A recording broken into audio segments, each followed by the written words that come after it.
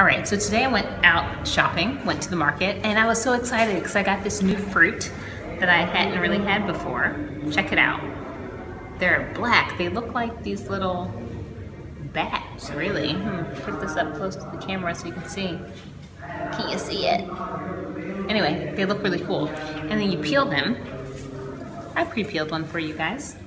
You peel them, and they look like this. So I tried one on the street just to taste it and see what it was like, you know, before I committed to like buying a whole thing of them.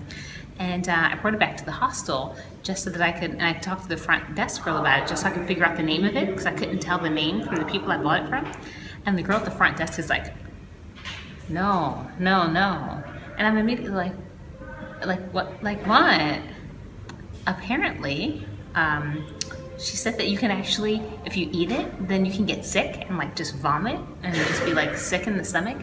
And I was like, oh, well, okay. I mean, that's like a hassle. I already ate one. I was like, but like, you don't die, you know? She was like, some people die.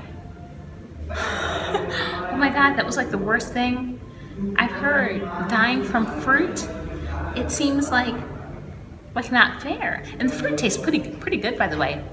It kind of tastes like coconut in a way, like young coconut, if you've had the flesh of like a young coconut. And it also kind of tastes really nutty. So kind of a combination of those two, but more crunchy than sort of coconut meat would be. So she said that people are like dying from this. So now, now I don't know what to do. I had this whole bag of fruit nut, and it turned out it's called like Joya Gandhi. And that just is such a lovely sounding name, like Joy and Gandhi. That sounds like something that should bring me happiness and fulfillment, not something that might kill me if I eat it.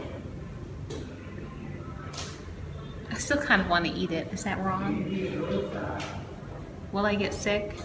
After she told me I'm such a hypochondriac, because I was literally like, oh, I think I feel kind of sick. I have a headache. So dramatic. I'm just gonna leave it for now, because if I get sick, I'm gonna really blame myself and get mad if I eat more of these. So here we go. I have a bag full of Joya Gandhi that I can't eat. Maybe I can give it away to someone on the street, but then is that wrong if I give it away to someone else, something I won't eat myself? I don't know. Either way, here's the fruit in question. If you've ever tried this, let me know if you've survived it, or if you know someone who hasn't survived the Joya Gandhi, keep me posted. I'm very curious. See how this goes. See if I make it tomorrow, if I'm still here.